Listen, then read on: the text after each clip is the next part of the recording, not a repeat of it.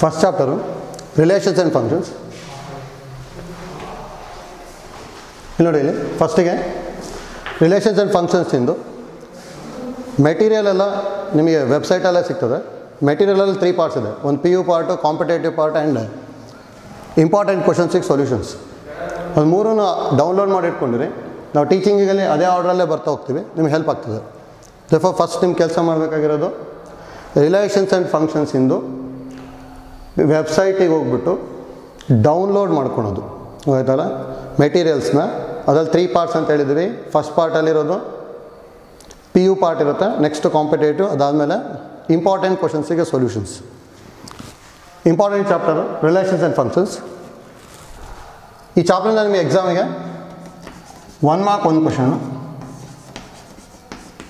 2 mark 1 question, 3 ಮಾರ್ಕಿಂದ 1 question, 5 ಮಾರ್ಕಿಂದ 1 question PUCಗೆ. ಇಷ್ಟು ಗೊತ್ತಿರಬೇಕಲ್ಲಿ. Already ರಿಲೇಷನ್ಸ್ನ ನಾವು first PUCಯಲ್ಲಿ ಓದ್ಕೊಂಡಿರ್ತೀವಿ. Therefore relations first PUCಯಲ್ಲಿ ಓದಿರ್ತೀವಿ ಅಂದರೆ ಅದು ಒಂದಿಷ್ಟು ಬೇಸಿಕ್ಸ್ ಡೆಫಿನೇಷನ್ಸ್ ಗೊತ್ತಿರಬೇಕು. ರಿಲೇಷನ್ಸ್ನ ಡಿಫೈನ್ ಮಾಡೋಕ್ಕೂ ಮೊದಲು ಫಸ್ಟ್ ನಾವು ಕ್ರಾಸ್ ಪ್ರಾಡಕ್ಟ್ ಆರ್ ಕಾರ್ಟೀಷಿಯನ್ ಪ್ರಾಡಕ್ಟ್ ಅಂತ ಹೇಳ್ತೀವಿ. ಇದನ್ನು ಡಿಫೈನ್ ಮಾಡಿರ್ತೀವಿ, ಗೊತ್ತಿರಬೇಕಲ್ಲಿ. ಈ ಡೆಫಿನೇಷನಲ್ಲಿ 2 ಪಾರ್ಟ್ಸ್ ಬರ್ತದೆ. 2 ಪಾರ್ಟ್ನ ಕಂಬೈನ್ ಮಾಡಿ ಡೆಫಿನೇಷನ್ ಅಂತ ಹೇಳ್ತೀವಿ. First, if A and B are any two non-empty set, then cross product is defined and denoted as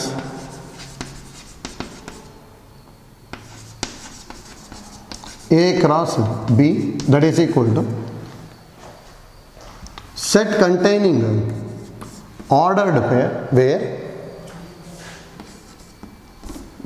for all A belongs to capital A and for all B belongs to capital B. ಇದು ಒಂದು part. ಇದು ನೋಡಿ, ಈ ಪಾರ್ಟಲ್ಲಿ ಯಾವ ಥರ ಹೇಳ್ತಾ ಇದ್ದೀವಿ ಅಂತೇಳಿ ಕರೆಕ್ಟಾಗಿ ಅರ್ಥ ಆಗಬೇಕು ಡೆಫಿನೇಷನು.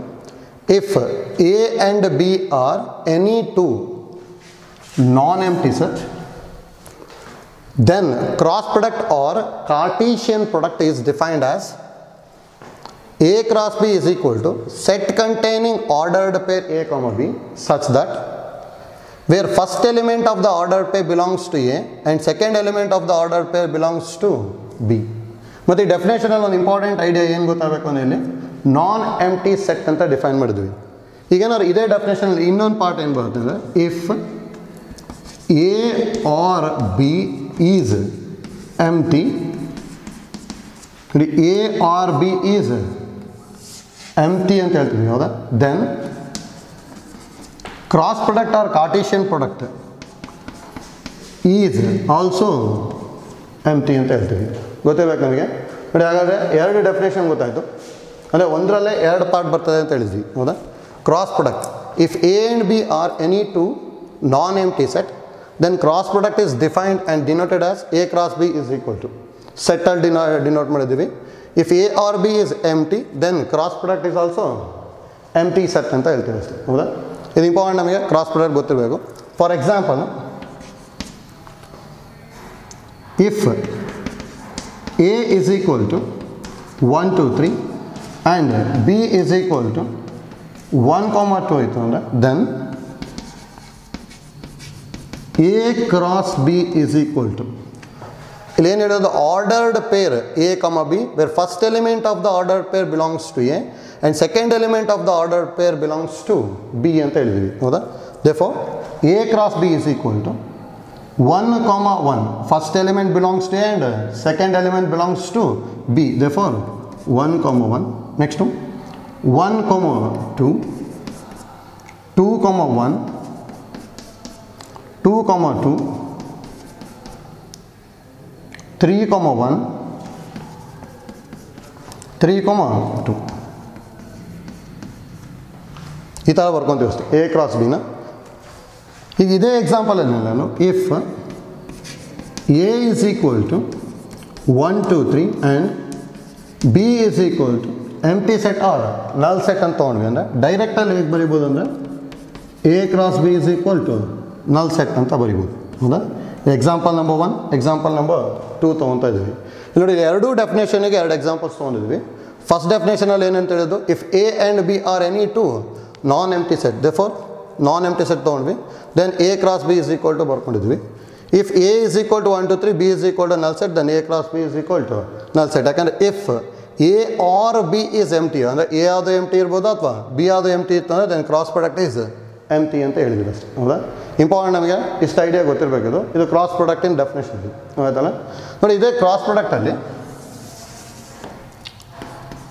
ಒಂದು ನೋಟ್ ಗೊತ್ತಿರಬೇಕು, ಸಿ ಇ ಟಿಗೆ ಹೆಲ್ಪ್ ಆಗ್ಬೋದು. ಏನು ಅಂತ ಹೇಳಿದ್ರೆ number of elements in the cross product ಗೊತ್ತಿರಬೇಕು. ನೋಡಿ, number of elements in the cross product ಅಂದರೆ ಈ ಫಾರ್ ಎಕ್ಸಾಂಪಲ್ ಇದರೊಳಗೆ ತೊಗೊಂಡೆ ಅಂದರೆ number of elements in the cross product ಎಷ್ಟಿದೆ ಅಂದರೆ 1 2 3 4 5 6 ಇದೆ ಅಂದರೆ ಇದರಲ್ಲಿ n of A cross B is equal to 6. ಹೌದಾ? ನೋಡಿ, ಇದನ್ನು 6ನ ಹೇಗೆ ಬಂತು ಅಂತೇಳಿ, ಎ ಒಳಗೆ ಎಷ್ಟು ಎಲಿಮೆಂಟ್ ಇದೆ ಅಂದರೆ 3 ಎಲಿಮೆಂಟ್ಸು, ಬಿ ಯಲ್ಲೂ ಎಷ್ಟು ಎಲಿಮೆಂಟ್ಸ್ ಇದೆ ಅಂದರೆ 2 ಎಲಿಮೆಂಟ್ಸ್. ಹೌದಾ? ಇವೆರಡು ಮಲ್ಟಿಪ್ಲೈ ಮಾಡಿದ್ರೆ ಏನು ಬರುತ್ತೆ ಅಲ್ಲಿ 6 ಬರ್ತದೆ. ಅಂದರೆ ಇನ್ ಜನರಲ್ ಏನು ಬರಿಬೋದು, if n of A is equal to m elements, ಅಂದರೆ number of elements in set A is m and number of elements in set B is n, then number of elements in A cross B is m into n ಅಂತ ಹೇಳ್ತೀವಿ. ಅಥವಾ m into n ಬೇಕಾದ್ರೆ ಹೇಗೆ ಬರಿಬೋದು ಅಂದರೆ n of A into n of B. If n of A is equal to m and n of B is equal to n, then the number of elements in A cross B is equal to m into n ಅಥವಾ n of A into n of B ಅಂತ ಬರಿಬೋದು. Important ಇಲ್ಲಿ idea ಗೊತ್ತಿರಬೇಕು. ನೋಡಿ, ಇದರಲ್ಲಿ C E ಟಿಯಲ್ಲಿ ಒಂದೊಂದ್ಸಲ ಅಥವಾ J E ಎಲ್ಲಿ ಒಂದೊಂದ್ಸಲ ಟ್ವಿಸ್ಟ್ ಮಾಡಿದ್ದಾರೆ. ಯಾವ ಥರ ಟ್ವಿಸ್ಟ್ ಮಾಡ್ಬೋದು ಅಂದರೆ, if 2 sets contain 3 elements same, then number of elements in the ಕಾರ್ಟೀಷಿಯನ್ product ಅಂತಲೇ ಕೇಳಿದ್ರೆ, ಅಂದರೆ ಇದರೊಳಗೆ ಏನಾದ್ರು ಕಾಮನ್ ಎಲಿಮೆಂಟ್ಸ್ ಇತ್ತು ಅಂದರೆ ಕಾರ್ಟೀಷಿಯನ್ ಪ್ರಾಡಕ್ಟಲ್ಲಿ ಎಷ್ಟಿರುತ್ತೆ ಅಂತೇಳಿ. ಅದಕ್ಕೆ ನೋಡಿ, ಆಲ್ರೆಡಿ ನಾನು 1 2 1 2 ಕಾಮನ್ ಎಲಿಮೆಂಟ್ಸ್ ತೊಗೊಂಡಿದ್ದೀವಿ. ಹೌದಾ? ಕಾಮನ್ ಎಲಿಮೆಂಟ್ಸ್ ತೊಗೊಂಡ್ರೂ ನಂಬರ್ ಆಫ್ ಎಲಿಮೆಂಟ್ಸಿಗೆ ಏನು ಎಫೆಕ್ಟ್ ಮಾಡಲ್ಲ. ಅದಕ್ಕೆ ಐಡಿಯಾ ಗೊತ್ತಿರಬೇಕಷ್ಟೇ. ಅಂದರೆ if A contains 3 elements in common and B contains 3 elements in common, then also number of elements in a cross B is m into ಎನ್ನೇ ಬರ್ತದೆ. ಆಯ್ತಲ್ಲ? Number of elements common ಇತ್ತು ಅಂದರೆ ಅದೇನು disturb ಮಾಡಲ್ಲ. ಇಲ್ಲಿ ಅದಕ್ಕೆ ಇಷ್ಟು ಗೊತ್ತಿರಬೇಕು ನಮಗೆ, ಇದು ಇಂಪಾರ್ಟೆಂಟ್. ಆಯ್ತಲ್ಲ? First ಪೀಸಲ್ಲಿ relations ಕಲ್ತಿರ್ತೀವಲ್ಲ, next relations ತೊಗೊಂಡ್ಬಿಡ್ತೀನಿ. Relation ನೋಡಿ important. Actually first P U ಸಿಯಲ್ಲಿ ರಿಲೇಷನ್ಸಲ್ಲಿ ನಾವು ಏನೇನು ಕಲ್ತಿರ್ತೀವಿ ಅಂದರೆ, ಒಂದನೇದು ರಿಲೇಷನ್ ಡೆಫಿನೇಷನ್ಸ್ ಕಲ್ತಿದ್ದೀವಿ, ಎರಡನೇದು ಅದರದ್ದು ಡೊಮೈನು ಮತ್ತು ರೇಂಜ್ ಕಲ್ತಿರ್ತೀವಿ. ಹೌದಾ? ಅದಾದಮೇಲೆ ನೆಕ್ಸ್ಟ್ ಅದರಲ್ಲಿ ಇನ್ನೊಂದಿಷ್ಟು ನೋಟ್ ಎಲ್ಲ ಬರ್ಕೊಂಡಿರ್ತೀವಿ. ಇಂಪಾರ್ಟೆಂಟ್ ನಮಗೆ ಜಸ್ಟ್ ಐಡಿಯಾಸ್ ಗೊತ್ತಿರಬೇಕು. ರಿಲೇಷನ್ ಡೆಫಿನೇಷನ್ ಯಾವ ಥರ ಹೇಳಿರ್ತಾರೆ ಅಂದರೆ, relation ಡೆಫಿನೇಷನಲ್ಲಿ same ತೊಗೊತೀವಿ. Let A and B R any 2 sets ಅಂತ ಹೇಳ್ತಿದ್ವಿ. ಹೌದಾ? And R is a relation from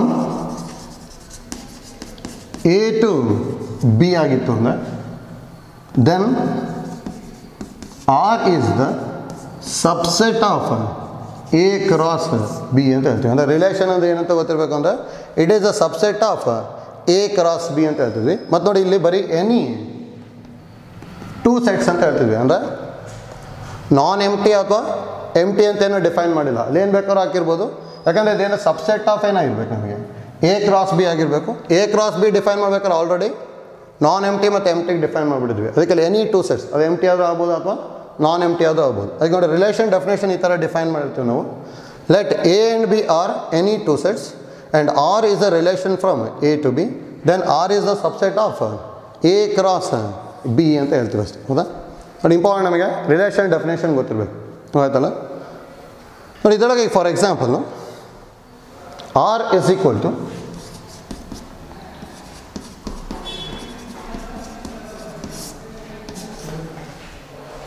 R is equal to 1, 1, 2, 2 ಎರಡು ಎಲಿಮೆಂಟ್ ತೊಗೊಂಡಿದ್ದೀನಿ ಅಷ್ಟೇ, ಹೌದಾ? ಈಗ ಇದೇ ಎಕ್ಸಾಂಪಲ್ಸಿಂದ ಅಲ್ಲಿ ಒಂದು ರಿಲೇಷನ್ ಬರ್ಕೊಂಡಿದ್ದೀನಿ ನೋಡಿ. 1, 1 and 2, 2 belongs to A cross B. 1, 1 and 2, 2 belongs to R. Therefore, R is the subset of A cross B ಅಂತ ಹೇಳ್ತಿದ್ವಿ. Therefore, R is a relation from A to B ಅಂತ ಹೇಳ್ತೀವಿ. ಅದು ಇದೇ ರಿಲೇಷನ್ ನೋಡಿ ಇನ್ನೊಂದು ಟೈಪ್ ಹೇಗೆ ಬರೀಬೋದು ಅಂತ ಹೇಳಿದ್ರೆ, ಇಲ್ಲಿ ಆ್ಯಕ್ಚುಲಿ ನಾವು ಇದನ್ನ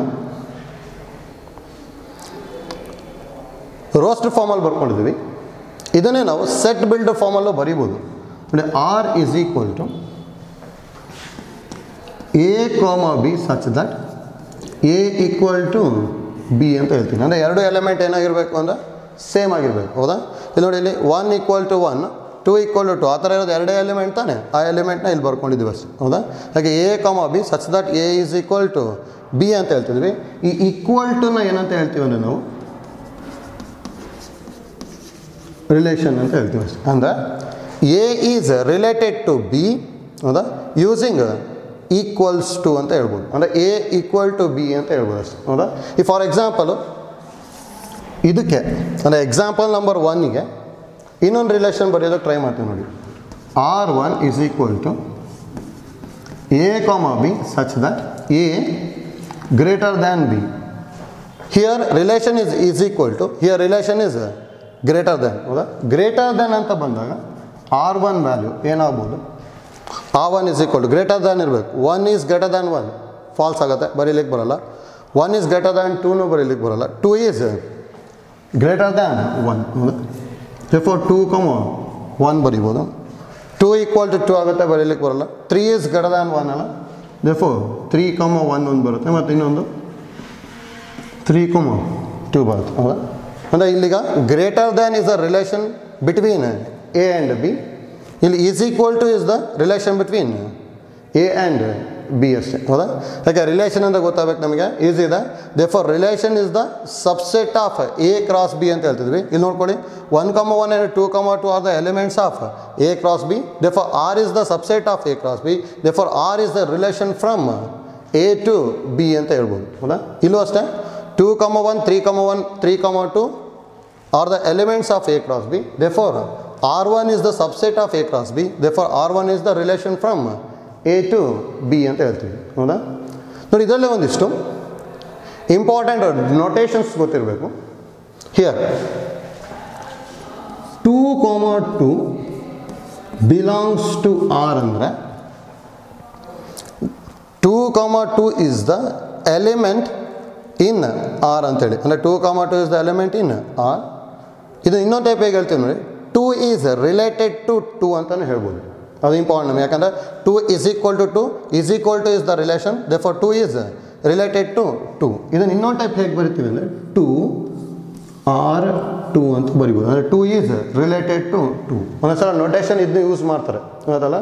ಇದ್ರ ಮೀನಿಂಗ್ ಏನಪ್ಪ ಅಂತ ಹೇಳಿದ್ರೆ 2, 2 is belongs to R ಅಂತೇಳಿ. In general A or B ಅಂತ ಬರೆದ್ರು ಅಂದರೆ ಇದು ಮೀನಿಂಗ್ ಏನು ಅಂದರೆ A is related to B. A is related to B ಅಂದರೆ that implies A, B belongs to R ಅಂತೇಳಿ. ಅದಲ್ಲ, ಇಲ್ಲ ಇಂಪಾರ್ಟೆಂಟ್ ನಮಗೆ ಇದು ಗೊತ್ತಿರ್ಬೇಕು ನಮಗೆ.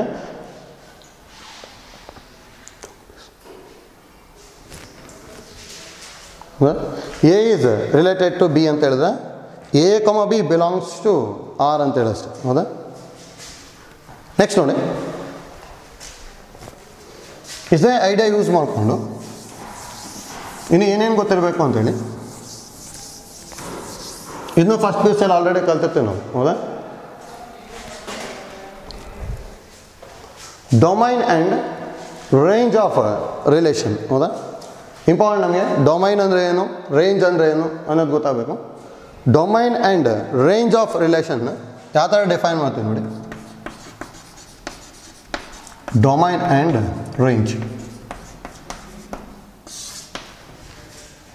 ಜಸ್ಟ್ ಈಗ let A is equal to some set 1, 2, 3, B is equal to 1, 2, 4 ತೊಗೊಂಡಿರ್ತೀನಿ. That implies A cross B is equal to, already ಗೊತ್ತಿದೆ ಕ್ರಾಸ್ ಪ್ರಾಡಕ್ಟ್ ಹೇಗೆ ಬರೀಬೇಕು. Cross product is a set containing ordered pairs ಅಂತ ಹೇಳಿದ್ವಿ. ಅದಕ್ಕೆ ಇಲ್ಲಿ direct ಆಗಿ ಬರೀತೀವಿ 1, 1, 1, 2, 1, 4, 2, 1, 2, 2, 2, 4, 3, 1, 3, 2, 3, 4. A cross B is a set containing ordered pair where first element belongs to A and second element belongs to B. ಅದನ್ನ use ಮಾಡ್ಕೊಂಡು A cross B ಬರ್ಕೊಂಡಿದ್ವಿ. ಇನ್ನೊಂದು ರಿಲೇಷನ್ನ ಈಗ define ಮಾಡ್ತೀನಿ ಅಷ್ಟೇ. Let R is equal to A, B such that A less than B ಬರ್ಕೊಂತೀನಿ. ಹೌದಾ? ಹಾಗಾದ್ರೆ ಏನು ಬರಿಬೋದು ಆರ್ನ? That implies R is equal to first element A less than B. 1 less than 1 ಆಗಲ್ಲ. 1 less than 2 is a true statement. Therefore 1, 2 belongs to R. 1, 4 belongs to R. 2, 2 ಬರೀಲಿಕ್ಕೆ ಬರಲ್ಲ. 2, 4 belongs to R because 2 is less than 4. 3, 1 ಬರಲ್ಲ. 3, 2 ಬರಲ್ಲ. 3, 4 1 ಬರೀಬೋದು because 3 is less than 4. Here R is equal to 1, 2, 1, 4, 2, 4, 3, 4. Relation from A to B. Now again define ಮಾಡಬೇಕು ನಾವು. Domain and range of the relation define ಮಾಡಬೇಕು. ಹೌದಾ? Domain ನ ಯಾವ ಥರ define ಮಾಡ್ತೀವಿ ಅಂದರೆ, domain is a set containing every first elements of all ordered pairs ಅಂತ ಹೇಳ್ತೀವಿ. ಅಂದರೆ domain of a relation is a set containing first element of all ordered pairs in the relation. ಅಂದರೆ ಈಗ domain is equal to first ಎಲಿಮೆಂಟ್ನ ಬರಿತಾ ಹೋಗ್ಬೇಕು. ಇದರಲ್ಲಿ first element 1 ಇದೆ, ಇದರಲ್ಲಿ 2 ಇದೆ, ಇನ್ನೊಂದು 3 ಇದೆ. Domain of the relation is 1, 2, 3. Same type of range.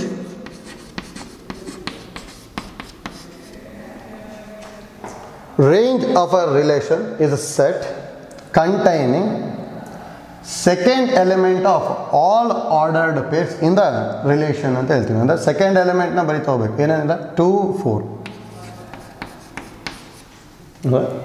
ಇದನ್ನು ನಾವು ಫಸ್ಟ್ PUC ಅಲ್ಲಿ ಕಲ್ತಿರ್ತೀವಿ. ಅಂದರೆ ಮ್ಯಾಥಮೆಟಿಕಲಿ ಡಿಫೈನ್ ಮಾಡ್ಬೋದು ಡೊಮೈನ್ನ.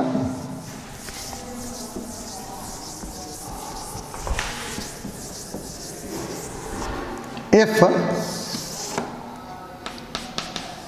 definition is if R is a relation from A to B, then first definition, domain of R is equal to set containing first element such that ordered pair A, B belongs to R. ನೋಡಿ ಇಲ್ಲಿ easy ಇದೆ. If R is a relation from A to B, ಅದನ್ನ ಇದು ಅಂತ ತೊಗೊಂಬಿಡಿ. Domain of R is equal to ಏನಂತ ಹೇಳಿದ್ವಿ? First element of ordered peer. ಹೌದಾ? ಅದಕ್ಕೆಲ್ಲ ಆರ್ಡರ್ಡ್ ಪೇರ್ A, B ಬರ್ಕೊಂಡ್ವಿ. ಅದು ಫಸ್ಟ್ ಎಲಿಮೆಂಟ್ನ A ಅಂತ ಬರೀತಿದ್ವಿ. And ordered peer belongs to relation. ಅದಕ್ಕೆಲ್ಲ ಏನಂತ ಹೇಳಿದ್ದು? Domain of a relation is a set containing first element of ordered pairs in the relation ಅಂತ ಹೇಳಿದ್ವಿ. ಅದನ್ನೇ ಇಲ್ಲಿ ಬರ್ಕೊಂಡ್ವಿ ಅಷ್ಟೇ. ಹೌದಾ? ಮ್ಯಾಥಮೆಟಿಕಲಿ ಬರೀತಿದ್ವಿ. ಸೇಮ್ ಟೈಪ್ ರೇಂಜ್ ಬರೀಬೇಕು ಅಂದರೆ ಆಗೋದು ಸೆಕೆಂಡ್ ಎಲಿಮೆಂಟ್ ಬರ್ತದೆ ಅಷ್ಟೇ. ಹೌದಾ? Range of R is equal to second element B ಇದೆ ತಾನೆ, B such that A, B belongs to R. ಹೌದಾ? ಇಷ್ಟು ನಾವು ಕಲ್ತಿರೋದು ಫಸ್ಟ್ PUC ಅಲ್ಲಿ ಕಲ್ತಿರ್ತೀವಿ, ಗೊತ್ತಿರಬೇಕು. ಹೌದಾ? Domain and range of a relation ಗೊತ್ತಾಯಿತು, ರಿಲೇಷನ್ ಅಂತ ಗೊತ್ತಾಯಿತು. ಹೌದಾ? ಇಷ್ಟು ನಾವು ಫಸ್ಟ್ PUC ಅಲ್ಲಿ ಕಲ್ತಿರೋದೆ. Important topic, ಗೊತ್ತಿರಬೇಕಿದು. ನೆಕ್ಸ್ಟು ಇದಲ್ಲೇ ನೋಟ್ ಗೊತ್ತಿರಲಿ. ಎಂಟಿ ರಿಲೇಷನ್ ಫಸ್ಟ್ ಒಂದು ಎಂಟಿ ರಿಲೇಷನ್ ಅಂದರೆ ಏನು ಅಂತ ಗೊತ್ತಿರಬೇಕು ನೋಡಿ. Is the definition A relation are from A to B is said to be empty relation if R is empty ಅಂತ ಹೇಳ್ತೀವಿ. ಅಂದರೆ if a relation is empty then relation is called empty relation ಅಂತ ಹೇಳ್ತೀವಿ ಅಷ್ಟೇ. ಹೌದಾ? The C E ಟಿಯಲ್ಲೆಲ್ಲ use ಮಾಡ್ತಾ ಇರ್ತಾರೆ ಎಂಟಿ relation ಮತ್ತು ಇನ್ನೊಂದು ಯೂನಿವರ್ಸಲ್ ರಿಲೇಷನ್ ಅಂತ ಬರುತ್ತೆ. ಅದಕ್ಕೆ ಐಡಿಯಾ ಗೊತ್ತಿಲ್ಲ just. therefore a relation R from A to B is said to be empty relation if R is equal to empty set or R is equal to null set. ಅಂದರೆ ಒಂದು element ಇರಲಿಲ್ಲ ಅಂದರೆ then relation is called empty relation ಅಂತ ಹೇಳ್ತೀವಿ ಅಷ್ಟೇ. ಆಯ್ತಲ್ಲ? Next ನೋಡಿ second one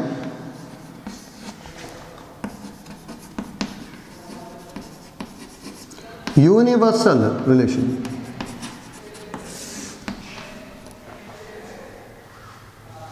universal relation ಹೌದಾ? ನೋಡಿ ಇದು ಈಸಿ ಇದೆ. A relation are from A to B is set to B universal relation if R is equal to A cross B ಅಂತ ಹೇಳ್ತೀವಿ. ಏನು? A relation are from A to B is set to B universal relation if R is equal to A cross B ಅಂತ ಹೇಳ್ತೀವಿ. ಅಂದರೆ ಈ complete A cross ಬಿನ ನಾನು R ಅಂತ ಬರ್ಕೊಂಡೆ ಅಂದರೆ then this are is called ಏನಂತ ಹೇಳ್ತೀವಿ ನಾವು ಯೂನಿವರ್ಸಲ್ ರಿಲೇಷನ್ ಅಂತ ಹೇಳ್ತೀವಿ ಅಷ್ಟೇ. ಹೌದಾ? ಲೈಕ್ ಐಡಿಯಾ ಗೊತ್ತಿರ್ಬೇಕು ನೋಡಿ, ಇಂಪಾರ್ಟೆಂಟು. ಇಷ್ಟು ಡೆಫಿನೇಷನು ಇದನ್ನು ನಾವು ಫಸ್ಟ್ ಪಿ ಯು ಸಿಯಲ್ಲೇ ಕಲ್ತಿರ್ತೀವಿ. ಹಾಗಾದರೆ ನಮಗೆ ಫಸ್ಟ್ ಪಿ ಯು ಅಲ್ಲಿ ಕಲ್ತಿರೋ ರಿವಿಷನ್ ಮಾಡ್ತಾ ಇದ್ದೀವಿ ಅಷ್ಟೇ. First one definition of relation is completed. ಹೌದಾ? ಅದರೊಳಗೆ ಎರಡು ಪಾರ್ಟ್ ಹೇಳಿದ್ವಿ. If A and B R non empty set then cross product define ಮಾಡಿದ್ವಿ. if A or B is empty set then cross product is empty. Second relation definition ಹೇಳಿದ್ವಿ. ಹೌದಾ? Relation ಡೆಫಿನೇಷನ್ನ ಡೈರೆಕ್ಟಾಗಿ it is the subset of A cross B. ಆ relations ಒಳಗೆ ಮತ್ತೆ ಎರಡು ತೊಗೊಂಡ್ವಿ. ಒಂದು ಡೊಮೈನ್ ಆಫ್ ಅ ರಿಲೇಷನ್, ಇನ್ನೊಂದು range of a relation. ಇಷ್ಟಂತೂ idea ಗೊತ್ತಿರಬೇಕು. ಆಯ್ತಲ್ಲ? ನೆಕ್ಸ್ಟು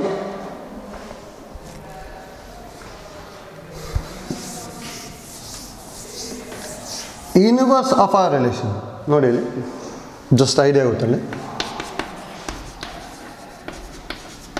ಇನ್ವರ್ಸ್ ಆಫ್ ಆ relation.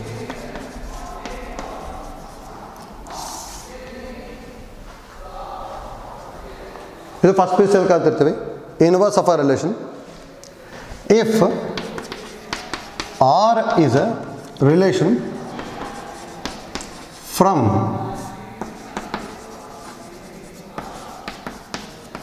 A to B defined as R is equal to A comma B such that A comma B belongs to A cross B, then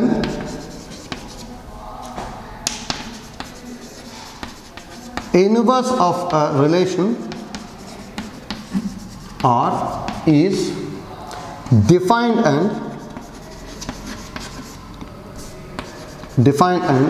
denoted as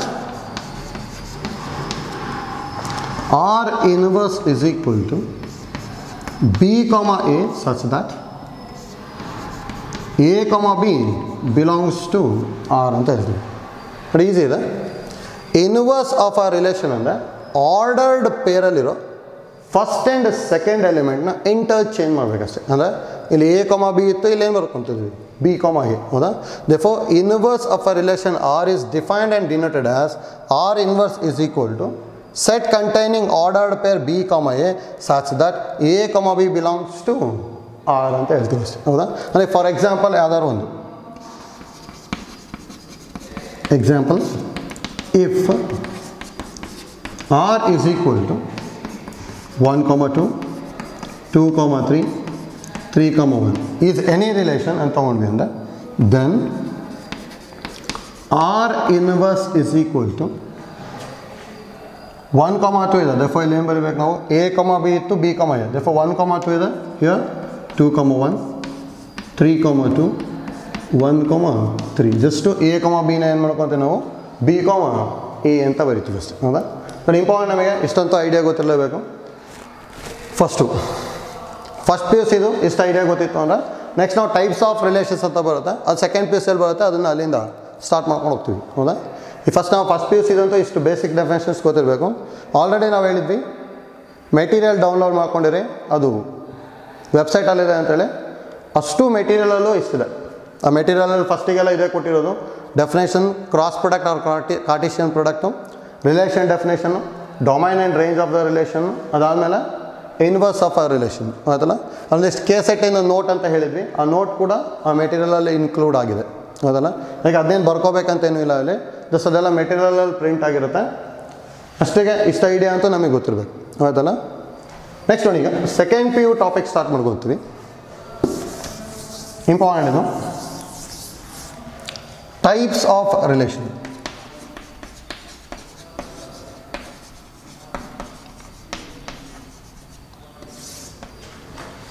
types of relation important ಇದು.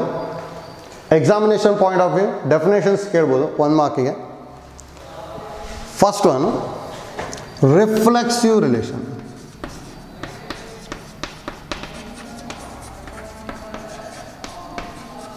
Reflexive relation. Types of ರಿಲೇಷನಲ್ಲಿ first one ಏನು ಬರುತ್ತೆ? Reflexive relation. Definition important, 1 ಮಾರ್ಕಿಗೆ ಕೇಳ್ತಾ ಇದ್ದಾರೆ. Define reflexive relation ಅಂತ ಕೇಳ್ಬೋದು. ನೋಡಿ, ಯಾವ ಥರ ಡಿಫೈನ್ ಮಾಡ್ತೀವಿ ಅಂದರೆ, A relation R on the set A is said to be reflexive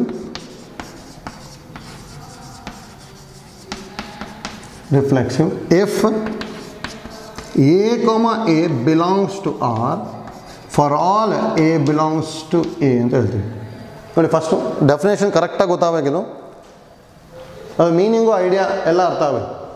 ಯಾಕೆ ಇಲ್ಲಿ ಏನು ಹೇಳ್ತಿರೋದು ನೋಡಿ, relation R on the set A. On the set A ಅಂದರೆ ಇದು ಮೀನಿಂಗು.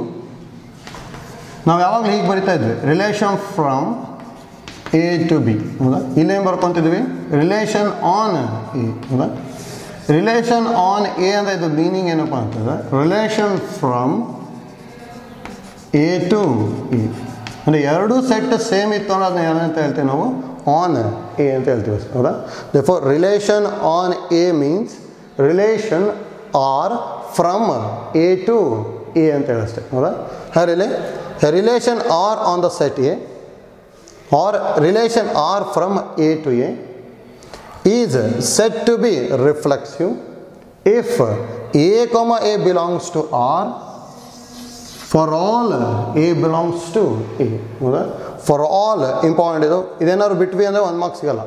ಡೆಫಿನೇಷನ್ 1 ಮಾರ್ಕಿಗೆ ಹೇಳ್ತಾರೆ. therefore define reflexive relation ಅಂದರೆ relation R on the set A is said to be reflexive if A comma A belongs to R for all A belongs to A ಅಂತ ಹೇಳಿ. ಹೌದಾ? ಇದನ್ನು ಕ್ಲೀನಾಗಿ ಅರ್ಥ ಆಗಬೇಕು ಅಂತ ಹೇಳಿದ್ರೆ ಎಕ್ಸಾಂಪಲ್ಸ್ ತೊಗೊಂತೀವಿ ನೋಡಿ. ಜಸ್ಟ್ ನೋಡಿ, example, if A is equal to 1 2 3, now relation R1 is equal to first one 1 comma 1, 2 comma 2, 3 comma 3. Second one, R2 is equal to 1 comma 2, 1 comma 1, 2 comma 2. ಇಷ್ಟೇ ಬರ್ಕೊಂಡಿರ್ತೀವಿ. Third one, R3 is equal to 1 comma 1, 2 comma 2, 3 comma 3, 1 comma 2. Fourth one, R4 is equal to 1 comma 2, 2 comma 2. ಇದರಲ್ಲಿ ಯಾವುದಾದ್ರು reflexive ಆಗುತ್ತೆ, ಯಾವುದಾದ್ರು ಆಗಲ್ಲ ಅಂತ check ಮಾಡ್ಕೋಬೇಕು. First one R1. According to the definition A comma A belongs to R for all A belongs to A. ಈ for all ಅಂತಿದೆಯಲ್ಲ, ಇದು defence ಮಾಡುತ್ತೆ. ಫಾರ್ ಆಲ್ ಅಂತ ಹೇಳಿದ್ರೆ ಎ ಅಲ್ಲಿರೋ ಎಲ್ಲ ಎಲಿಮೆಂಟ್ನ ತೊಗೋಬೇಕು ಅಂಥೇಳಿ. ಅಂದರೆ ಸೆಟ್ ಎ ಯಲ್ಲಿರೋ ಎಲ್ಲ element. Set A ಯಲ್ಲಿರೋ elements 1, 2 and 3. ಹಾಗಾದ್ರೆ ಏನೇನು ಇರಲೇಬೇಕು ಅಂದರೆ 1, 1 ಇರಬೇಕು, 2, 2 ಇರಬೇಕು, 3, 3 ಇರಬೇಕು. ಹೌದಾ? ಹಾಗೆ ನೋಡಿ, ಇದರಲ್ಲಿ R1 ಚೆಕ್ ಮಾಡ್ತೀನಿ. 1, 1 ಇದೆ, 2, 2 ಇದೆ, 3, 3 ಇದೆ. therefore R1 is reflexive. ಹೌದಾ? ಸೆಕೆಂಡ್ ಒಂದು ತೊಗೊಂಡ್ಮೇಲೆ R2 is equal to 1, 2, 1, 1, 2, 2. ಹೌದಾ? ಅಂದರೆ 1, 1 ಇದೆ, 2, 2 ಇದೆ. ಯಾವುದಿಲ್ಲ ಇಲ್ಲಿ, 3, 3 ಇಲ್ಲ. ಹಾಗಾದ್ರೆ ಇಲ್ಲಿ ಕೇಳ 3, 3 does not belongs to R2. therefore R2 is not reflexive. ಅಂದರೆ R1 is reflexive, R2 is not reflexive. ಮತ್ತು R3 ಬರ್ತೀವಿ. here also 1, 1, 2, 2, 3, 3 belongs to R3. ಹೌದಾ? ಮೂರು ಎಲಿಮೆಂಟು ಇದೆ ಇಲ್ಲಿ. ಹೌದಾ? ಅದೇ ಇಲ್ಲೊಂದು ಎಕ್ಸ್ಟ್ರಾ ಟರ್ಮ್ ಬಂದುಬಿಟ್ಟಿದೆ. ಯಾವುದು? 1, 2 ಎಕ್ಸ್ಟ್ರಾ ಟರ್ಮ್ ಇದೆ. ಹೌದಾ? ಎಕ್ಸ್ಟ್ರಾ ಟರ್ಮ್ ಬಂದ್ರೂ R3 ಏನಾಗುತ್ತೆ ಅಂದರೆ ರಿಫ್ಲೆಕ್ಸಿವ್ ಆಗುತ್ತೆ ಅಷ್ಟೇ. ಯಾಕಂದರೆ ಇಲ್ಲಿ ಎ, ಅಷ್ಟೇ ಹೇಳಿದ್ದಾರೆ, ಇಲ್ಲೇನು ಎ, ಬಿ ಅಂತ ಹೇಳಿಲ್ಲ ಇಲ್ಲಿ. ಹೌದಾ? therefore 1, 2 ಈ ಥರ ಏನೇ ಎಕ್ಸ್ಟ್ರಾ ಟರ್ಮ್ ಬಂದ್ರೂ ಇದೇನಾಗುತ್ತೆ ನಮಗಿದು ರಿಫ್ಲೆಕ್ಸಿವ್ ಆಗ್ಬಿಡುತ್ತೆ. therefore R3 is reflexive. ಹೌದಾ? therefore R3 ಈಸ್ ರಿಫ್ಲೆಕ್ಸಿವ್ ಅಂತ ಹೇಳ್ತೀವಿ. ಇದರಲ್ಲಿ R4 ಡೈರೆಕ್ಟಾಗಿ ನೀವೇ ಹೇಳ್ಬೋದು ಈಗ. ಹೌದಾ? R4 ಏನಾಗ್ಬೋದು? ಹೌದಾ? ಹಾಗಾದ್ರೆ R4 ಏನಾಗುತ್ತೆ ನಮಗೆ ನಾಟ್ ರಿಫ್ಲೆಕ್ಸಿವ್. ಯಾಕಂದರೆ ಇದರಲ್ಲಿ ಯಾವ ಟರ್ಮ್ ಇಲ್ಲ, 1, 1 ಆ್ಯಂಡ್ 3, 3 ಇಲ್ಲ. therefore R4 is not reflexive ಅಂತ ಹೇಳ್ತೀವಿ ಅಷ್ಟೇ. ಹೌದಾ? ಹಾಗೆ ನೋಡಿ, ಇಂಪಾರ್ಟೆಂಟ್ ನಮಗೆ ಎಕ್ಸಾಮಿನೇಷನ್ ಪಾಯಿಂಟ್ ಆಫ್ ವ್ಯೂ ಏನಂತ ಹೇಳಿದ್ವಿ, ಡೆಫಿನೇಷನ್ನು ಕೇಳ್ಬೋದು, ಜೊತೆಗೆ ಎಕ್ಸಾಂಪಲ್ಲು ಕೇಳ್ಬೋದು. ಡಿಫೈನ್ ರಿಫ್ಲೆಕ್ಸಿವ್ ರಿಲೇಷನ್ ಅಂದರೆ ಏನು ಹೇಳ್ಬೇಕು ನಾವು? A relation R on the set A is set to B reflexive if A, A belongs to R for all. ಇದು ಇಂಪಾರ್ಟೆಂಟ್. ಇದು A belongs to A. For all ಬರೀಲಿಲ್ಲ ಅಂದರೆ marks ಹೋಗ್ತದೆ. ಹೌದಲ್ಲ? Example ಬರೀಬೇಕಾದ್ರೂ ಅಷ್ಟೇ, ಫಸ್ಟ್ ಸೆಟ್ ಬರೀಬೇಕು, next relation ಬರೀಬೇಕು. ಅದು next problems ಮಾಡ್ಕೊತೀವಲ್ಲ ಅವಾಗ ಬರ್ತದೆ. ಹೌದಲ್ಲ? Second one, symmetric relation.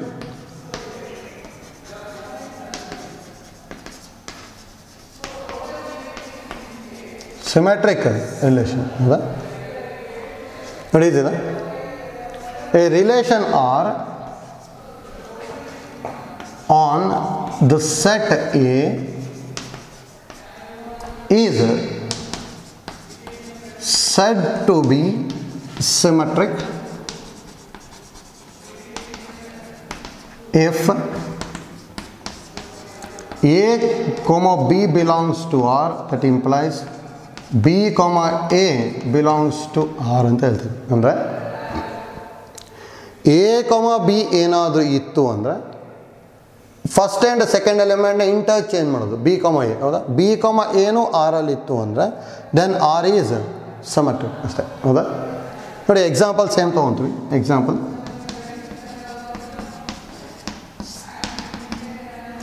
if A is equal to 1, 2, 3 and the relations R1 on set A is 1, 2, 2, 1 ಇಷ್ಟೇ ಬರ್ಕೊತೀನಿ. R2 1, 1, 1, 2, 2, 1. next R3 1, 2, 2, 1, 3, 2. R4 ನಲ್ ಸೆಟ್ ಬರ್ದಿರ್ತೀವಿ. ಇಷ್ಟು ಮಾಡ್ಕೊಂಡಿದ್ದೀವಿ. ಹೌದಾ? ಎಲ್ಲ ಟೈಪು ಐಡಿಯಾ ಗೊತ್ತಾಗಲಿ ಅಂತೇಳಿ 4 ಎಕ್ಸಾಂಪಲ್ಸ್ ತೊಗೊತಾ ಇದ್ದೀವಿ ಅಷ್ಟೇ. ಫಸ್ಟ್ ಒನ್ ಏನು ಹೇಳುತ್ತೆ? A, B belongs to R. That implies B, A belongs to R ಇರಬೇಕು. ಈಗ 1, 2 ಇತ್ತು ಅಂದರೆ ಏನಿರಬೇಕು? 2, 1 ಇದೆ. ಹೌದಾ? ಮತ್ತು ಬೇರೆ ಎಲಿಮೆಂಟ್ಸ್ ಇಲ್ಲ ತಾನೆ. ಡೈರೆಕ್ಟಾಗಿ ಇಲ್ಲಿ ಏನು ಬರಿಬೋದು ಅಂದರೆ R1 ಈಸ್ ಸಿಮೆಟ್ರಿಕ್. ಹೌದಾ? ನೆಕ್ಸ್ಟ್ ನೋಡಿ, ಸೆಕೆಂಡ್ ಒನ್ R2 1, 1 ಇದೆ. ರಿವರ್ಸ್ ಮಾಡಿದೆ ಅಂದರೆ ಮತ್ತು 1, 1 ಬರುತ್ತೆ. ಹೌದಾ? ಅದು ಇಲ್ಲೇ ಇದೆ. therefore 1, 1 ಇಸ್ ಸಿಮೆಟ್ರಿಕ್ ಆಯಿತು. ನೆಕ್ಸ್ಟ್ ಎಲ್ಲ ಎಲಿಮೆಂಟು ಚೆಕ್ ಮಾಡಲೇಬೇಕು. ನೆಕ್ಸ್ಟ್ ಇದಕ್ಕೆ ಬರ್ತಾನೆ 1,2 ಇದೆ, ರಿವರ್ಸ್ ಮಾಡಿದೆ ಅಂದರೆ 2,1 ಇದೆ. ಹೌದಾ? ದೇರ್ಫೋರ್ ಇವೆರಡು ಎಲಿಮೆಂಟ್ ಸಿಮೆಟ್ರಿಕು, ಎಲ್ಲ ಎಲಿಮೆಂಟು ಸಿಮೆಟ್ರಿಕ್ ಆಗ್ತದೆ. Therefore R2 is symmetric. ಹೌದಾ? ನೆಕ್ಸ್ಟು R3 ಕೇರ್ಫುಲ್ ಆಗಬೇಕು. A, B ಅಂದರೆ 1,2 ಇದೆ, B, A ಅಂದರೆ 2,1. Therefore these two elements are symmetric ಆಗೋಯ್ತು. ಹೌದಾ? ಅಂದರೆ ಇದು ಸಿಮೆಟ್ರಿಕ್ಕು, ಇದು ಸಿಮೆಟ್ರಿಕ್. 3,2 ಇದೆ, ಹಾಗಾದರೆ ಏನು ಇರಬೇಕಿತ್ತು? If 3,2 belongs to R3 then 2,3 ಇರಬೇಕಿತ್ತು. ಇಲ್ಲ ಇದೆ. ಹಾಗಾದರೆ ಇಲ್ಲಿ here 3,2 belongs to R3 but 2,3 does not belongs to R3, therefore R3 is not symmetric.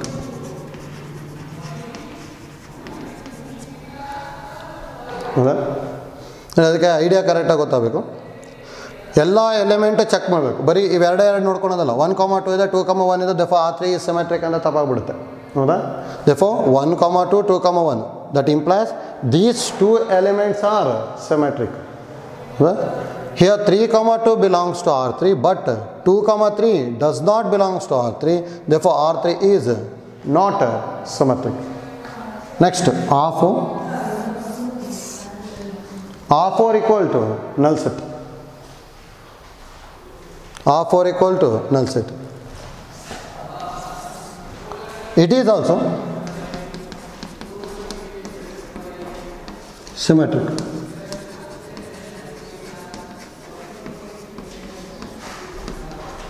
Why? ಯಾಕೆ ಅಂತ ಗೊತ್ತಾಗಬೇಕು ನಿಮಗೆ. ಇಂಪಾರ್ಟೆಂಟ್ ಅದು. ಹಿಯರ್ R4 ಈಸ್ ನಲ್ ಸೆಟ್ ಅಂದರೆ it is a empty relation. Therefore ಒಂದು ಐಡಿಯಾ ಗೊತ್ತಿರಲಿ, ಎಂಟಿ ರಿಲೇಷನ್ ಈಸ್ ಆಲ್ವೇಸ್ ಸಿಮೆಟ್ರಿಕ್ ಅಂತ ಹೇಳ್ತೀವಿ. ಯಾಕೆ ಅಂತೇಳಿ ಎಕ್ಸ್ಪ್ಲನೇಷನಲ್ಲಿ ಗೊತ್ತಾಗುತ್ತೆ. ಫಸ್ಟು ಡೆಫಿನೇಷನ್ಸ್ ಕರೆಕ್ಟಾಗಿ ಗೊತ್ತಾಗಬೇಕು. ಡೆಫಿನೇಷನ್ನ ಯೂಸ್ ಮಾಡ್ಕೊಂಡು ಇದು ಮೂರಂತೂ ಈಸಿಯಾಗಿ ಹೇಳ್ಬಿಟ್ವಿ. ಇದು ಕರೆಕ್ಟಾಗಿ ಗೊತ್ತಾಗಬೇಕು. R4 ನಲ್ ಸೆಟ್ ಇದೆ. ಹೌದಾ? ಡೆಫಿನೇಷನ್ ಏನು ಹೇಳ್ತಿದೆ? If A, B belongs to R, then check for B, A ಅಂತ ಹೇಳಿದ್ರು. ಅಂದರೆ A, B ಇದ್ದರೆ B, A ಇದೇನಾ ಇಲ್ಲ ಅಂತೇಳಿ ಹುಡುಕಬೇಕು. ಅದನ್ನು ಇತ್ತು ಅಂದರೆ ದೆನ್ ಇಟ್ ಈಸ್ ಸಿಮೆಟ್ರಿಕ್ ಅಂತೇಳಿ. ಈಗ ಇದರ ಇನ್ನೊಂದು ಟೈಪ್ ಹೇಳ್ತೀನಿ ನೋಡಿ. If A, B does not belongs to R ಆಗಿತ್ತು ಅಂದರೆ, if A, B does not belongs to R ಅಂತ ಹೇಳ್ತಿದ್ದೀನಿ. ಹೌದಾ? ಅಂದರೆ ಎ ಬಿನೇ ಇರಲಿಲ್ಲ ಅಂದರೆ ನಾನು ಇದನ್ನೇನು ಮಾಡಬೇಕು ಅಂತಿಲ್ಲ. ಅಂದರೆ ಬಿ ಎನ ಹುಡುಕಬೇಕು ಅಂತಿಲ್ಲ ಅಲ್ಲಿ. ಅಂದರೆ if A B does not belongs to R ಆಗಿತ್ತು ಅಂದರೆ ದೆನ್ ಆರ್ ಈಸ್ ಸಿಮೆಟ್ರಿಕ್. ನೋಡಿ, ಈ ಐಡಿಯಾ ಗೊತ್ತಾಗಬೇಕು. ಅಂದರೆ ಎ ಬಿನೇ ಇಲ್ಲ ಅಂತ ಹೇಳಿದ್ರೆ ಮತ್ತೆ ನಾನು ಬಿ ಎನ ಚೆಕ್ ಮಾಡಬೇಕು ಅಂತಿಲ್ಲ ಅಲ್ಲಿ. ಎ ಬಿ ಇಲ್ಲ ಅಂದರೆ ಡೈರೆಕ್ಟಾಗಿ ಆರ್ ಏನಂತ ಹೇಳ್ತೀವಿ ನಾವಲ್ಲಿ ಸಿಮೆಟ್ರಿಕ್ ಅಂತ ಹೇಳ್ತೀವಿ. ಹಾಗಾದ್ರೆ ಇದರಲ್ಲಿ ಎ ಬಿ ಇದಾನ? ಇಲ್ಲ. ಅಂದರೆ ಯಾವುದೋ ಎಲಿಮೆಂಟ್ ಇಲ್ಲ ಅಂದರೆ ಆರ್ಡರ್ಡ್ ಪೇರೇ ಇಲ್ಲ. ಆರ್ಡರ್ಡ್ ಪೇರ್ ಇಲ್ಲ ಅಂದರೆ ಡೈರೆಕ್ಟಾಗಿ ಆ ರಿಲೇಷನ್ ಏನಂತ ಹೇಳ್ಬೋದು ನಾವಲ್ಲಿ ಸಿಮೆಟ್ರಿಕ್ ಅಂತ ಹೇಳ್ಬೋದು. ಅದಕ್ಕೆ if A B does not belongs R then R is symmetric ಅಂತ ಹೇಳ್ತಿದ್ವಿ. ಹೌದಾ? ಅಂದರೆ if A B belongs to R ಆಗಿತ್ತು ಅಂದರೆ ನಾವೇನು ಚೆಕ್ ಮಾಡಬೇಕು? ಬಿ ಎನ ಚೆಕ್ ಮಾಡಬೇಕು. ಆಯ್ತಲ್ಲ? ಅದರಲ್ಲಿ ಎರಡಂತೂ ಪರ್ಫೆಕ್ಟ್ ಆಗಲೇಬೇಕು ನಾವು. ಒಂದು reflexive relation important. A B belongs to R, ಇದು ಇಂಪಾರ್ಟೆಂಟ್ ಅಂತ ಹೇಳಿದ್ವಿ. ಹೌದಾ? ಏನದು? For all A belongs to A. If A B belongs to R that implies B A belongs to R. If A B is absent ಆಗಿತ್ತು ಅಂದರೆ if A B does not belongs to R ಆಗಿತ್ತು ಅಂದರೆ ಡೈರೆಕ್ಟಾಗಿ ಏನಂತ ಹೇಳ್ಬೋದು? Relation is symmetric. ಅಥವಾ every empty relation is ಏನಾಗಿರುತ್ತೆ? Symmetric ಅಂತ ಹೇಳ್ಬೋದು. ಹೌದಾ? ನೆಕ್ಸ್ಟ್ ಒಂದು ನೋಡಿ, ಎರಡಾಯಿತು. ಒಂದು ರಿಫ್ಲೆಕ್ಸಿವ್, ನೆಕ್ಸ್ಟ್ ಇನ್ನೊಂದು symmetric. Third one transitive relation. ಇದು ಕರೆಕ್ಟಾಗಿ ಗೊತ್ತಾಗಬೇಕು.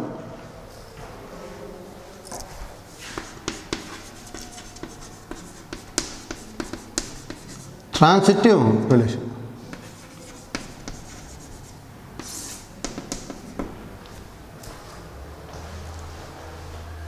ನೋಡಿ ಯಾವ ಥರ ಡಿಫೈನ್ ಮಾಡ್ತೀವಿ ಅಂತೇಳಿ ಡೆಫಿನೇಷನ್ ಯಾವಾಗಲೂ ಡಿಫೈನ್ ಮಾಡ್ಬೇಕಾದ್ರೆ ಇಂಪಾರ್ಟೆಂಟ್ ಏನೇನು ಗೊತ್ತಿರಬೇಕು ರಿಲೇಷನ್ ಆರ್ ಒಂದು ರಿಲೇಷನ್ನ ಡಿಫೈನ್ ಮಾಡ್ತೀವಿ ಆನ್ ದ ಸೆಟ್ ಎ ಹೌದಾ ಸೇಮ್ ಇಲ್ಲಿ relation R on the set A is said to be transitive if condition a comma b comma c belongs to R, that implies a comma c belongs to R. ಹೌದಾ ನೋಡಿ condition important ಯಾವ ಥರ ಇದೆ ಅಂತಲೂ think ಮಾಡೋದು ಕಲೀರಿ a comma b comma c belongs to R ಅಂದರೆ first ordered peer ends with B second order peer starts with B ಅಂತ ಹೇಳ್ತಿದ್ವಿ ಹೌದಾ ಅಂದರೆ ಒಂದು ಯಾವುದರಿಂದ ಎಂಡ್ ಆಗುತ್ತೆ ಅದರಿಂದ ಇನ್ನೊಂದು ಸ್ಟಾರ್ಟ್ ಆಗಬೇಕು ಅಂದರೆ first order peer ends with B and second order peer is starts with B ಆಯಿತು ಅಂದರೆ ಕಾಮನ್ ಇರೋದು ರಿಮೂವ್ ಮಾಡಿಬಿಡಿ ನೆಕ್ಸ್ಟ್ ಏನು ಉಳಿತದೆ ಎ ಕಾಮ ಸಿ ಇಫ್ ಎ ಕಾಮ C belongs to R then R is transitive ಅಂತ ಹೇಳ್ತೀವಿ ಹೌದಾ ಡೆಫಿನೇಷನ್ ಪರ್ಫೆಕ್ಟಾಗಿ ಗೊತ್ತಾಗಬೇಕಲ್ಲಿ ಈಸಿ ಇದೆ ನೋಡಿ ಇದಕ್ಕೆ ಎಷ್ಟೊಂದು ಎಕ್ಸಾಂಪಲ್ ತೊಗೋಬೋದು ಜಸ್ಟು ಅದು ಕರೆಕ್ಟಾಗಿ ಅರ್ಥ ಆಗಬೇಕಿಲ್ಲ example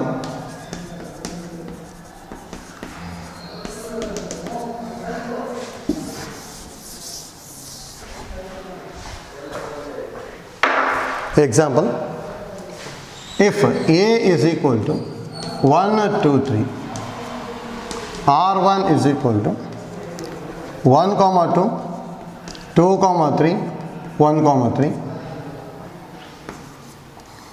R2 is equal to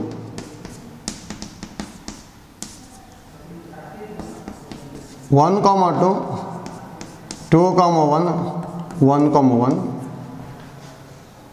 third one R3 is equal to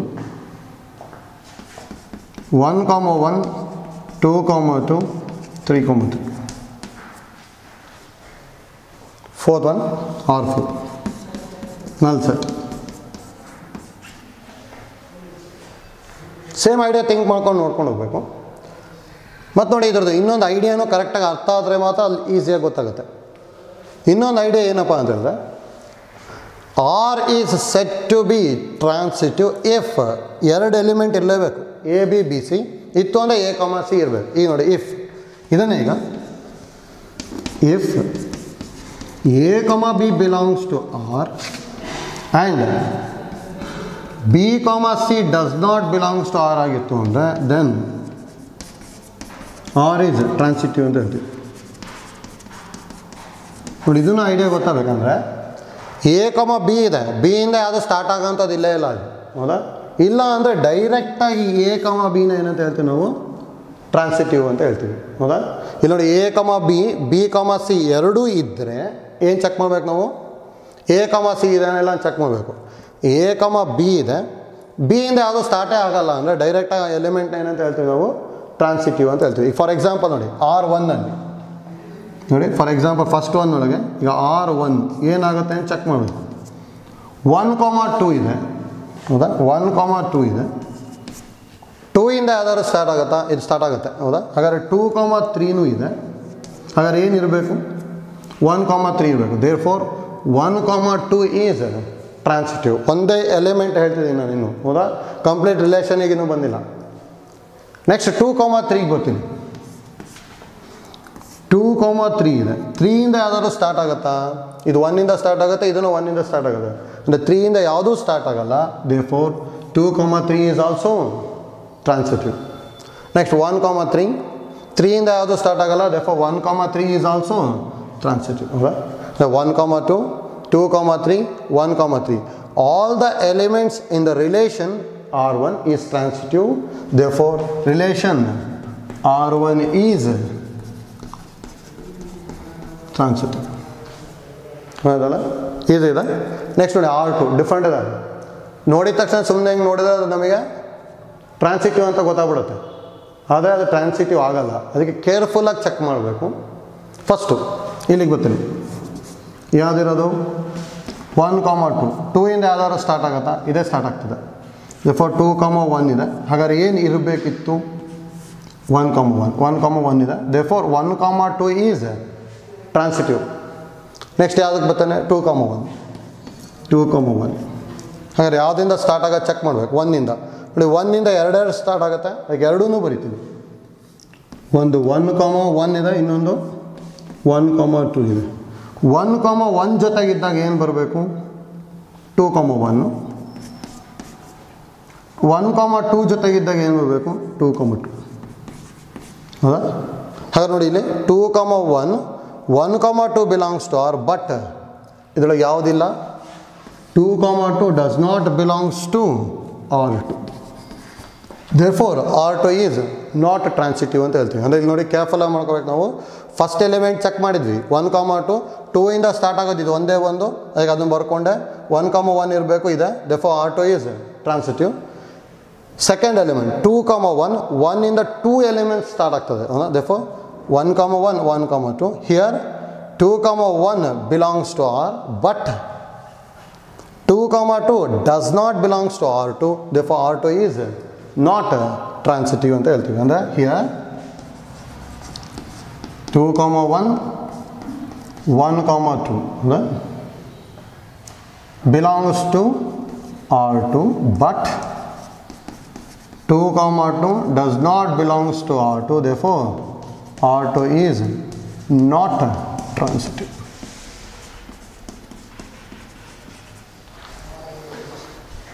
ಹೌದಾ? ನೆಕ್ಸ್ಟ್ ನೋಡಿ R3. ಹೌದಾ? ನೋಡಿ R3ನ ನೀವೇ ಚೆಕ್ ಮಾಡ್ಬೋದು. ಥಿಂಕ್ ಮಾಡಬೇಕು ಯಾವ ಥರ ಅಂತೇಳಿ. ಹೌದಾ? ಜಸ್ಟ್ ನಿಮಗೆ ಬೇಕಾದ ಅಲ್ಲೇ ವಿಡಿಯೋನ ಪಾಸ್ ಮಾಡಿಬಿಟ್ಟು ನೀವೇ ಚೆಕ್ ಮಾಡ್ಬೋದು. ಹೌದಾ? ಯಾಕಂದ್ರೆ ಇಲ್ಲಾಂತ ನಾನು ಕಂಟಿನ್ಯೂ ಮಾಡ್ತಾ ಹೋಗ್ತೀನಿ. ನಿಮಗೇನಾದ್ರು ನೀವೇ ಚೆಕ್ ಮಾಡಬೇಕು ಅನಿಸ್ತು ಅಂದರೆ ಜಸ್ಟ್ ವೀಡಿಯೋ ಪಾಸ್ ಮಾಡಿ ಎಲ್ಲ ಎಲಿಮೆಂಟು ಚೆಕ್ ಮಾಡಿಬಿಟ್ಟು ಇದಾಗತ್ತಾ ಇಲ್ಲ ಅಂತ ನೋಡಿ. ಅದಾದಮೇಲೆ ನನ್ನ ಎಕ್ಸ್ಪ್ಲನೇಷನ್ ನೋಡಿದ್ರೆ ಅಂದರೆ ನೀವು ಮಾಡಿರೋದು ಸರಿ ಇದೇನಿಲ್ಲ ಇಲ್ಲ ಅಂತ ನಿಮಗೆ ಗೊತ್ತಾಗ್ತದೆ. ಆಯ್ತಲ್ಲ? ಅದಕ್ಕೆ ನೋಡಿ ಆಗುತ್ತೆ 1, 1, 2, 2, 3, 3 ಯಾವ ಥರ ಚೆಕ್ ಮಾಡಬೇಕು. ಫಸ್ಟ್ ಎಲಿಮೆಂಟ್ ಬಂದೆ 1, 1. ಹೌದಾ? ಯಾವುದಾದ್ರು 1ಇಂದ ಸ್ಟಾರ್ಟ್ ಆಗುತ್ತಾ? ಇಲ್ಲ, ಯಾವುದು ಸ್ಟಾರ್ಟ್ ಆಗಲ್ಲ. Therefore 1, 1 is transitive. 2, 2 ಯಾವುದು 2ಇಂದ ಸ್ಟಾರ್ಟ್ ಆಗಲ್ಲ. Therefore 2, 2 is also transitive. 3, 3 ಇಂದ ಯಾವುದು ಸ್ಟಾರ್ಟ್ ಆಗಲ್ಲ. Therefore 3, 3 is also transitive. All the elements in the relation R3 is transitive. Therefore R3 is transitive. ಹೌದಾ? ಆಲ್ರೆಡಿ ಸಿಮೆಟ್ರಿಕಲ್ ಒಂದು ಐಡಿಯಾ ಹೇಳಿದ್ವಿ. ಎಂಟಿ ರಿಲೇಷನ್ ಇತ್ತು ಅಂದರೆ. ಹೌದಾ? ಸೇಮ್ ಐಡಿಯಾ ಇಲ್ಲೂ ಚೆಕ್ ಮಾಡಿ. ಇದರಲ್ಲಿ ಒಂದು ಎಲಿಮೆಂಟ್ ಇಲ್ಲ, ಅಂದರೆ A, Bನೇ ಇಲ್ಲ. Therefore directly it is transitive. ಹೌದಾ? ಅಂದರೆ ಇಲ್ಲೂ ಅದನ್ನು ಥಿಂಕ್ ಮಾಡ್ಬೋದು. If A, B does not belongs to R, then R is transitive ಅಂತ ಹೇಳ್ಬೋದು. ಆಯ್ತಲ್ಲ? ಇಲ್ಲಿ ಹಾಗೆ ನೋಡಿ, ಅಲ್ಲಿ ಟ್ರಾನ್ಸಿಟಿವಲ್ಲಿ 3 ಐಡಿಯಾ ಗೊತ್ತಾಗಬೇಕು. ಒಂದು first one, if A, B belongs to R and other ordered peer starting with B is also belongs to R, ಅಂದರೆ B, C belongs to R, then search for A, C. If A, C belongs to R, then R is transitive. If A, B belongs to R and B, C does not belongs to R, and the ordered pair starting with B does not belong to R, then directly R is transitive. If A, B itself not belongs to R, then R is transitive. ಆಯ್ತಲ್ಲ? ಅದಕ್ಕೆ ನೋಡಿ each and every ಎಲಿಮೆಂಟ್ನ check ಮಾಡಬೇಕು. ಬರೀ ಒಂದೇ ಒಂದು check ಮಾಡ್ಕೊಂಬಿಟ್ರೆ decide ಮಾಡಬಾರ್ದು. ಅಂದರೆ ಇದು 1, 2, 2, 1, 1, 1 ಇದೆ. ದೇರ್ಫೋರ್ R2 ಈಸ್ ಟ್ರಾನ್ಸಿಟಿವ್ ಅಂದರೆ ತಪ್ಪು. ಆಯ್ತಲ್ಲ? Each and every element check ಮಾಡಬೇಕು. ಅದನ್ನು ಯಾವ ಥರ ಚೆಕ್ ಮಾಡಬೇಕು ಅಂತ ನೆಕ್ಸ್ಟ್ ಒಂದಿಷ್ಟು ಪ್ರಾಬ್ಲಮ್ಸ್ ತೊಗೊತೀವಲ್ಲ, ಅವಾಗ ಇನ್ನೊಂದಿಷ್ಟು ಐಡಿಯಾಸ್ ಬರ್ತದೆ. ಈ ಡೆಫಿನೇಷನ್ ಮಾತ್ರ ನಮಗೆ ಪರ್ಫೆಕ್ಟಾಗಿ ಗೊತ್ತಾಗಲೇಬೇಕು. ಆಯ್ತಲ್ಲ? ಹಾಗೆ 3 ಡೆಫಿನೇಷನ್ಸ್ ಹೇಳಿದ್ವಿ. ಒಂದು ರಿಫ್ಲೆಕ್ಸಿವ್, ಎರಡನೇದು ಸಿಮೆಟ್ರಿಕ್, ಮೂರನೇದು ಟ್ರಾನ್ಸಿಟಿವ್. ಡಿಫರೆನ್ಸ್ ಇಷ್ಟೇ. Reflexive A, A belongs to R for all A belongs to set A. ಹೌದಾ? Symmetric A, B belongs to R, that implies B, A belongs to R. ಅಂದರೆ reverse ಮಾಡೋದು. ಹೌದಾ?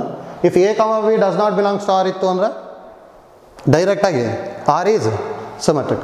ಹೌದಾ? Next transitive. If A, B belongs to R and B, C belongs to R, then A, C belongs to R. If A, B belongs to R and no elements starts from B, then directly R is transitive. If A comma B does not belong to R, that means R is empty, then R is transitive. ಆಯ್ತಲ್ಲ, ಹಾಗಾದರೆ empty relation ಎರಡು ಆಗೇ ಆಗುತ್ತೆ. Every empty relations are symmetric and transitive. ಆಯ್ತಲ್ಲ, ಇಲ್ಲಿ ಅದು important, ನಮಗೆ idea ಗೊತ್ತಿರಬೇಕು. ಆಯ್ತಲ್ಲ, ಆದರೆ ರಿಫ್ಲೆಕ್ಸಿವ್ ಹೇಳಲಿಕ್ಕೆ ಬರೋಲ್ಲ. ಆಯ್ತಲ್ಲ, ನೆಕ್ಸ್ಟ್ ನೋಡಿ, ಇಲ್ಲೇ R3 ತೊಗೊಂಡೆ ಅಂದರೆ R3ನ ತೊಗೊತಾ ಇದ್ದೀನಿ. 1,1 ಇದೆ, 2,2 ಇದೆ, 3,3 ಇದೆ, ಸೆಟ್ 1, 2, 3 ಇದೆ. ಈ ರಿಲೇಷನ್ ಏನೇನು ಆಗ್ಬೋದು? ಫಸ್ಟ್ ಒನ್ ರಿಫ್ಲೆಕ್ಸಿವ್ ಆಗುತ್ತಾ? ಆಗುತ್ತೆ, ಹೌದಾ? ಯಾಕೆ? 1,1 ಇದೆ, 2,2 ಇದೆ, 3,3 ಇದೆ. therefore R3 is reflexive. Symmetric ಆಗುತ್ತಾ? ಥಿಂಕ್ ಮಾಡಬೇಕು. ಆಗುತ್ತಲ್ಲ, 1,1 ಇದೆ, ರಿವರ್ಸ್ ಮಾಡಿದಾಗ 1,1 ಅದು ಇಲ್ಲೇ ಇದೆ. 2,2 ಇದೆ, ರಿವರ್ಸ್ ಮಾಡಿದಾಗ 2,2 ಬರುತ್ತೆ. 3,3 ಇದೆ, ರಿವರ್ಸ್ ಮಾಡಿದಾಗ 3,3 ಬರುತ್ತೆ, ಹೌದಾ? ಅದೇ ಥರ ಇದು ಇನ್ನೊಂದು ಏನಾಗುತ್ತೆ, ಟ್ರಾನ್ಸಿಟಿವ್ನೂ ಆಗುತ್ತೆ, ಹೌದಾ? ಯಾಕಂದರೆ ಈಗ ಜಸ್ಟ್ ಹೇಳಿದ್ವಿ ಆಲ್ರೆಡಿ ಇಟ್ ಈಸ್ ಟ್ರಾನ್ಸಿಟಿವ್ ಅಂತೇಳಿ. therefore R3 is reflexive, symmetric and transitive, ಹೌದಾ? ಮೂರು ಆಗುತ್ತೆ. ಈ ಥರ ಮೂರು ಆಗುತ್ತೆ ಅಂದರೆ ಅದಕ್ಕೆ ನಾವೇನಂತ ಕರಿತೀವಿ ಅಂದರೆ ಈಕ್ವಲೆನ್ಸ್ ರಿಲೇಷನ್ ಅಂತ ಕರಿತೀವಿ. ನೋಡಿ, ಇದನ್ನ ಡೆಫಿನೇಷನ್ ಇಂಪಾರ್ಟೆಂಟು, ಇದು ಫೋರ್ತ್ ಒನ್, ಹೌದಲ್ಲ? ಅಂದರೆ ಈಕ್ವಲೆನ್ಸ್ ರಿಲೇಷನ್ ಅಂದರೆ ಏನು ಅಂತೇಳಿ ಗೊತ್ತಿರಬೇಕು. Relation R on set A is said to be equivalence relation if it is reflexive, symmetric and transitive. ಮೂರು ಆಯಿತು ಅಂದರೆ ಆ ರಿಲೇಷನ್ಗೆ ಏನಂತ ಕರಿತೀವಿ ನಾವಲ್ಲಿ? ಈಕ್ವಲೆನ್ಸ್ ರಿಲೇಷನ್ ಅಂತ ಬರುತ್ತೆ, ಹೌದಲ್ಲ? ನೋಡಿ, ಇಂಪಾರ್ಟೆಂಟ್ ನಮಗೆ ಇಷ್ಟು ಐಡಿಯಾ ಅಂತ ಗೊತ್ತಿರಲೇಬೇಕು. According to NCERT text book ಇದು 4 ಇರೋದು ನಿಮಗೆ. ಯಾವುದ್ಯಾವ್ದು ಇರೋದು? ರಿಫ್ಲೆಕ್ಸಿವ್, ಸಿಮೆಟ್ರಿಕ್ಕು, ಟ್ರಾನ್ಸಿಟಿವ್ ಮತ್ತು ಈಕ್ವಲೆನ್ಸ್ ರಿಲೇಷನ್, ಹೌದಾ? ಇಷ್ಟು ನೀವು ಪ್ರಿಂಟೆಡ್ ನೋಟ್ಸ್ ಅಥವಾ ನೋಟ್ಸ್ನ ಡೌನ್ಲೋಡ್ ಮಾಡ್ಕೊಂಡಿರ್ತೀರಲ್ಲ, ಅದರಲ್ಲಿ ಇಷ್ಟು ಡೆಫಿನೇಷನ್ಸ್ ಇದೆ. ಇಲ್ಲಿ ಏನೇನು ಎಕ್ಸಾಂಪಲ್ಸ್ ತೊಗೊತಿದ್ದೀವಲ್ಲ ಅದೇ ಥರ ಅದರಲ್ಲೂ ಎಕ್ಸಾಂಪಲ್ಸ್ ತೊಗೊಂಬಿಟ್ಟು ಎಕ್ಸ್ಪ್ಲೈನ್ ಮಾಡಿದ್ದೀವಿ. ಅದನ್ನೇನು ಬರ್ಕೋಬೇಕಂತೇನಿಲ್ಲ ಅಲ್ಲಿ, ಹೌದಾ? ಇಲ್ಲಿ ಈಗ ಇಷ್ಟು ಐಡಿಯಾ ಅಂತೂ ಗೊತ್ತಿರಬೇಕು. ನೀವು ಯಾವಾಗ ನೋಟ್ಸ್ನ ಬರ್ಕೋಬೇಕಪ್ಪ ಅಂತ ಹೇಳಿದ್ರೆ ಪ್ರಾಬ್ಲಮ್ಸ್ ಬಂದಾಗ ಮಾತ್ರ, ಆಯ್ತಲ್ಲ? ಪ್ರಾಬ್ಲಮ್ಸ್ ಎಲ್ಲೆಲ್ಲಿ ಬರುತ್ತೆ ಅಂದರೆ ಈಗ ನೆಕ್ಸ್ಟ್ ಈ ಟಾಪಿಕ್ ಎಲ್ಲ ಆದಮೇಲೆ ಪ್ರಾಬ್ಲಮ್ ಸ್ಟಾರ್ಟ್ ಮಾಡ್ತೇನೆ, ಹೌದಾ? ಪ್ರಾಬ್ಲಮ್ ಸ್ಟಾರ್ಟ್ ಮಾಡಿದಾಗ ನೋಟ್ಸ್ ಎಲ್ಲ ಬರ್ಕೋಬೇಕು, ಆಯ್ತಲ್ಲ? ಇವಾಗ ಇಂಪಾರ್ಟೆಂಟ್ ನಮಗೆ 4 ಡೆಫಿನೇಷನ್ಸ್ ಮಾಡ್ಕೊಂಡಿದ್ವಿ, ಆಯ್ತಲ್ಲ? ಇನ್ನೊಂದು 2 ಡೆಫಿನೇಷನ್ಸ್ ಬರುತ್ತೆ. ಒಂದು ಐಡೆಂಟಿಟಿ ರಿಲೇಷನ್ ಅಂತೇಳಿ ಬರುತ್ತೆ, ಇನ್ನೊಂದು ಆ್ಯಂಟಿ ಸಿಮೆಟ್ರಿಕ್ ರಿಲೇಷನ್ ಅಂತ ಬರುತ್ತೆ.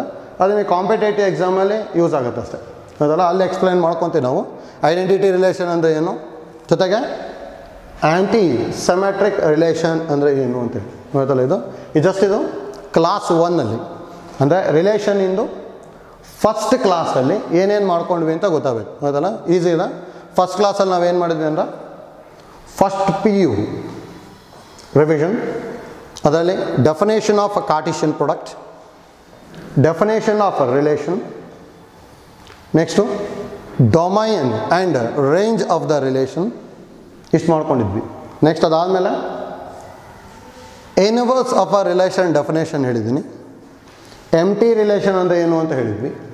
ಯೂನಿವರ್ಸಲ್ ರಿಲೇಷನ್ ಅಂದರೆ ಹೇಳಿದ್ವಿ, ಹೌದಾ? ಇನ್ನೊಂದು ಯೂನಿವರ್ಸಲ್ ರಿಲೇಷನ್ ಇನ್ನೊಂದು ಪಾಯಿಂಟ್ ಇದೆ, ಅದು ಈಗ ನೆಕ್ಸ್ಟ್ ಹೇಳ್ತೇನೆ, ಅದೊಂದು ಗೊತ್ತಿರಬೇಕು ಅದಕ್ಕೆ. ಅದಾದಮೇಲೆ second PUC ಟಾಪಿಕ್ಸಲ್ಲಿ types of relations ತೊಗೊಂಡ್ವಿ. ಅದರಲ್ಲಿ 4 ಟೈಪ್ಸ್ ಮಾತ್ರ ಸಿಲೆಬಸ್ಸಲ್ಲಿರೋದು, ಅದು ಇಂಪಾರ್ಟೆಂಟ್ ಅಂತ ಹೇಳಿದ್ವಿ.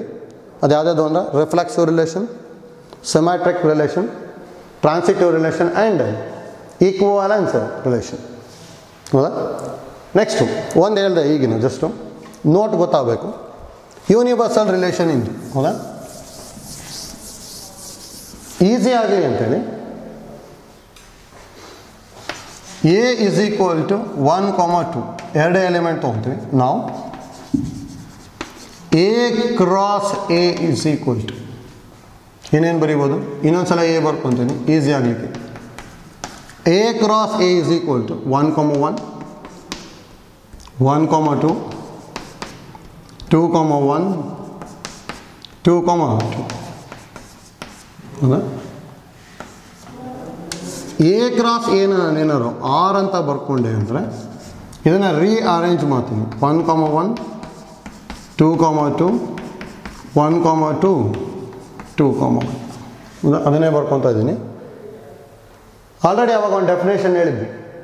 If R is equal to empty, then relation is empty relation. If R is equal to A cross B, then R is universal relation ಅಂತ ಹೇಳಿದ್ವಿ. ಇದೇನಿದು? Universal relation. ಹೌದಾ? ಹಾಗಾದ್ರೆ ಇದೇನೇನಾಗುತ್ತೆ ಅಂತ ಚೆಕ್ ಮಾಡ್ತೀನಿ. A is equal to 1, 2 reflexive ಆಗಬೇಕು ಅಂದರೆ ಏನೇನು ಎಲಿಮೆಂಟ್ ಇರಲೇಬೇಕು? 1, 1 ಆ್ಯಂಡ್ 2, 2. ಹಾಗಾದ್ರೆ 1, 1 and 2, 2 belongs to R. therefore R is reflexive. Next R is symmetric ಆಗುತ್ತಾ? 1, 1 ಇದೆ, ಇಂಟರ್ಚೇಂಜ್ ಮಾಡಿದೆ ಅಂದರೆ 1, 1. 2, 2 ಇದೆ, ಇಂಟರ್ಚೇಂಜ್ ಮಾಡಿದೆ ಅಂದರೆ 2, 2. 1, 2 ಇದೆ, ಇಂಟರ್ಚೇಂಜ್ ಮಾಡಿದೆ ಅಂದರೆ 2, 1. ಹೌದಾ? therefore all elements are symmetric. therefore relation R is symmetric. Next transitive. 1, 1 ಇದೆ, 1 ಇಂದ ಸ್ಟಾರ್ಟ್ ಆಗೋದಿದ್ದು 1, 2. ಹೌದಾ? ಹಾಗಾದ್ರೆ ಏನಿರಬೇಕಿತ್ತು? 1, 2 ಇಲ್ಲೇ ಇದೆ. ಹೌದಾ? therefore 1, 1 is transitive. 2, 2 ಇದೆ, 2 ಇಂದ ಇದು ಸ್ಟಾರ್ಟ್ ಆಗುತ್ತೆ 2, 1. ಏನಿರಬೇಕಾದ್ರೆ 2, 1 ಇರಬೇಕು, ಇಲ್ಲೇ ಇದೆ. therefore 2, 2 is also transitive. 1, 2 ಇದೆ, 2 ಇಂದ 2 ಎಲಿಮೆಂಟ್ ಸ್ಟಾರ್ಟ್ ಆಗ್ತದೆ. 1, 2, 2 ಇಂದ 2 ಎಲಿಮೆಂಟ್, ಒಂದು 2, 1 ಇನ್ನೊಂದು 2, 2. 1, 2, 2, 1 ಇದೆ ಅಂದರೆ ಏನಿರಬೇಕು? 1, 1 it is belongs to R. 1, 2, 2, 2 ಇದೆ ಅಂದರೆ ಏನಿರಬೇಕು? 1, 2 it is also belongs to R. ಹೌದಾ? ಇಲ್ಲಿದೆ 1, 2. therefore 1, 2 is transitive. Similarly 2, 1 transitive ಆಗುತ್ತೆ.